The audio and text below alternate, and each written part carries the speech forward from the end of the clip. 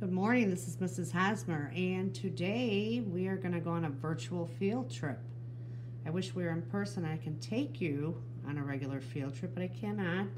So you're going to have a choice board here.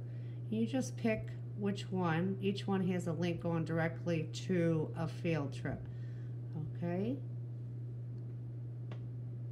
And then afterwards, you're going to answer some questions. You're going to answer number one, which is virtual field trip. Which virtual field trip did you choose? What was it like? Describe what you saw and learned. Number two, connect. How are the ideas, information, or the things you saw connected to what you already know? Number three, extend. What new ideas did you get that extended or pushed your thinking in new directions? Number four, challenge. What is still challenging or confusing about what you saw or experienced?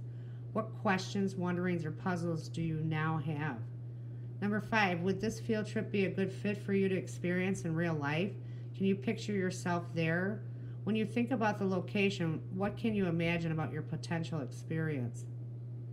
Number six, make an analogy about a scientific concept or idea after visiting the field trip. For example, the planet Jupiter is like a giant marble with swirling colors within. Number seven, write about your overall experience and review of your virtual field trip. What did you like or dislike? Would you recommend it to a friend? Was the field trip eye-opening? Did you learn anything new? Define 3 words you heard or learned today.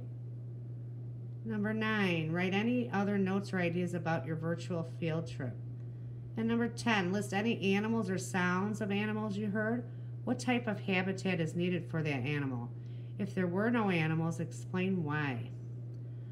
I received this and I wanted to share it. Another teacher shared it with me. If you like my channel, please subscribe. Thank you.